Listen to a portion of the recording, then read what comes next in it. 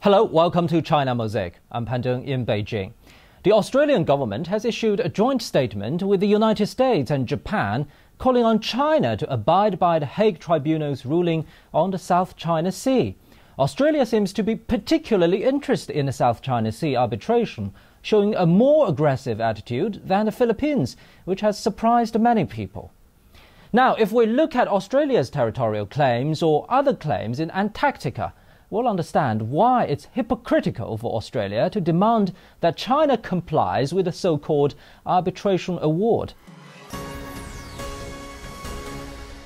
Australia's Antarctic territorial claim covers nearly 5.9 million square kilometres, about 42% of Antarctica's total area, and is equivalent to 80% of its own mainland territory. It's a claim based on a self-alleged long association with the Antarctic continent. However, keeping in mind the Hague Tribunal's ruling on the South China Sea, if China has no legal basis to claim historic rights to islands in the South China Sea, how can Australia claim Antarctic territory based on nothing more than a long association with the Antarctic continent?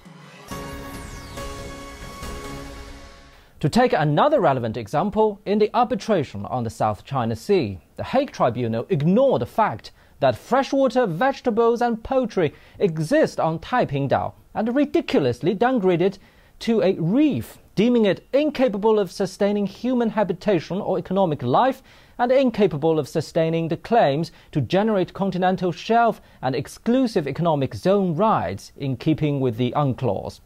By contrast, on Australia's most remote external territories, Heard Island and McDonald Islands, neither fishermen communities nor permanent residents are to be found.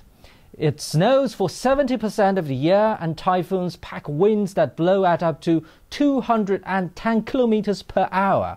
Only scientific researchers would visit these two islands, but Australia still attempts to claim EEZ rights on them. It's unclear if the Australian government has carefully read the Hague Tribunal's ruling or what exactly it thinks about the award, but it's apparent that Australia is holding China to a double standard. Not only will it see no benefit from these actions, but it could find itself embroiled in a larger controversy.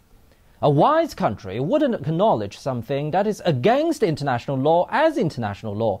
China hopes that Australia will join the majority of the international community in setting more store by international law.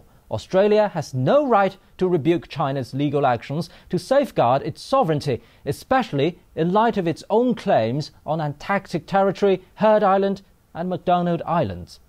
That's it for this edition of China Mosaic. I'm Pan Deng in Beijing. Bye-bye.